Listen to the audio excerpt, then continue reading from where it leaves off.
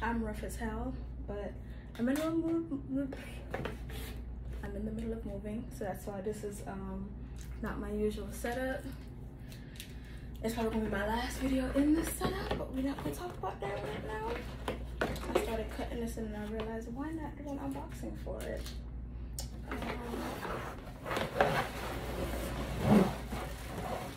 I love the fact that my best friend, it's just so good, sent me, oh my god, that smells good, my package and put Pointless Talks as my name.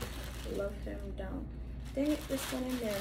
But oh my gosh, this candle smells so fucking good. I told you my best friend was making candles, right?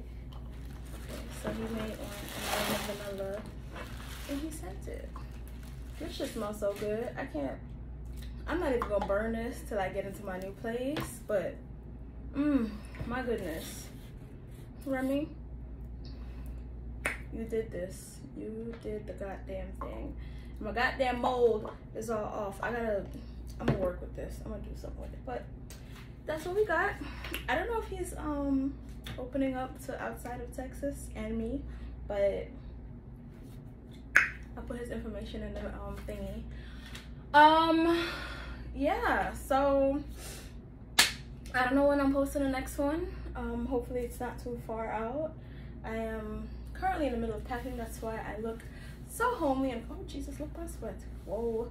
But yeah, I was actually going in and out the house and I realized that the mail people came and dropped off the package. So yeah, thank you for watching. Oh my god, sorry.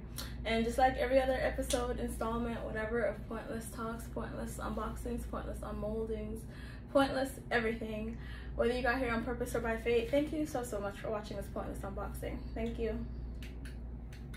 Oh my gosh, this dude thing don't work right.